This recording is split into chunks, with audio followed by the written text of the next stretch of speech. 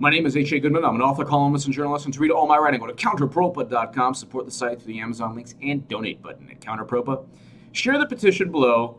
Get it to 100,000 signatures. It's almost at 6,000 right now. It's to get the DNC to give its computer service to the FBI.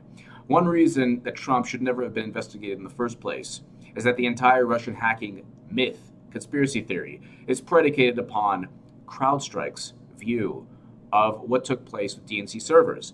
The DNC has never given anyone in the U.S. government their servers to analyze. The FBI requested their servers. The DNC refused, denied their request. How many times does the FBI request something from you and you just say, nah, just go ahead and sanction countries and accuse people of treason, but you're not going to look at the servers that are allegedly hacked. You're just going to trust a firm that we find. Imagine if the tables were reversed and Trump had a firm, a tech firm, to further his talking points. Get that petition to at least 10,000 signatures. It's below. Donald Trump sent note to CNN boss Jeff Zucker, threatening to get even. So Trump battles CNN. Trump is battling CNN. You are the most disloyal person, Trump wrote after the second presidential debate in last October, according to the New York Times. This is April 6th, sfgate.com. I'll put the link below. After the second presidential debate last October, Donald Trump sent CNN Worldwide President Jeff Zucker a personal email. You are the most disloyal person, vowing to, quote, get even. This is the big story, one of the big stories in the New York Times now, in addition to the whole unmasking fiasco. The Times reported that Trump, quote, believed he had gotten Zucker his job at CNN, an assertion Time Warner executives have denied, and therefore, quote, the network's increasingly aggressive coverage of him was an act of betrayal. CNN literally was Clinton News Network, and first they went after Bernie Sanders. We know Donna Brazile fed questions to Hillary Clinton. It wasn't the other way around. It wasn't Brazile giving questions to Bernie, God forbid. God forbid.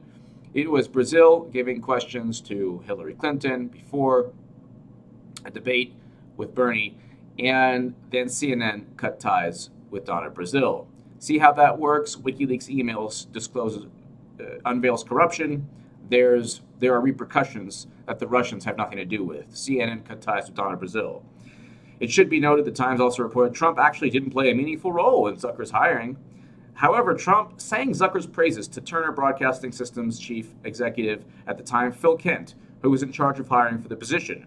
Now, the interesting thing is this. Zucker's history with Trump goes back more than a decade. In 2003, Zucker was in charge of NBC Entertainment and had been sent to Los Angeles by his brass to find a reality show to vie with Survivor on CBS and American Idol on Fox. He found it in The Apprentice, which helped launch its host, Donald Trump, to nationwide celebrity. Since winning the election, Trump has regularly called CNN fake news and criticized the coverage he received. So Zucker helped Trump, but Trump also helped Zucker in terms of The Apprentice. The Apprentice helped everybody involved with that show, very big show. It's one of the reasons that Trump is president now, but it's also one of the reasons that Zucker is very powerful at CNN. Almost certainly Trump had something to do with that guy getting his job at CNN or running CNN, almost certainly. You don't just get a billionaire to sing your praises and then it doesn't affect the people at Turner. I would like Trump to actually go after these networks in terms of facts, fact-checking, and their bias. With Hillary Clinton, she was the most qualified candidate, according to almost every panelist on CNN. I was on CNN. Very fortunately, they gave me a segment. I was with Victor Blackwell, New Day in the morning, and I wrote an article that Hillary Clinton embodied white privilege, and Bernie had to actually work for what he achieved. And we debated, and now that's on my website, hagoodman.com. So at times they do let people like H.A. Goodman or other people discuss different views, but generally CNN was very, very pro-Clinton. Not necessarily pro-progressive, pro-Hillary Clinton. Everything was Trump evil, Trump will destroy the planet, Trump this, Trump that. It was always Clinton can save us from Trump, Hillary is, a flawed candidate, not a criminal. And they harped forever on the 2005 audio of Trump touching you-know-what. I think that it wouldn't be unfair for Trump to call out either their hypocrisy or bias. I'm not saying go after individual journalists, no. But I'm saying that he's justified because this is like a high school, this is like one big high school rivalry. You have the cool kids or the cool crowd going against maybe another cool crowd or another person they don't like and uniting with everybody to try to kick that one person out of school.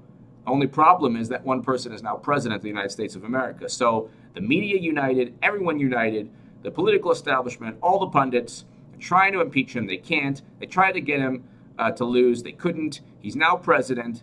And it's just unbelievable. Everything you see, whether it's CNN or any New York Times, Washington Post, it's like everyone gets the same memo.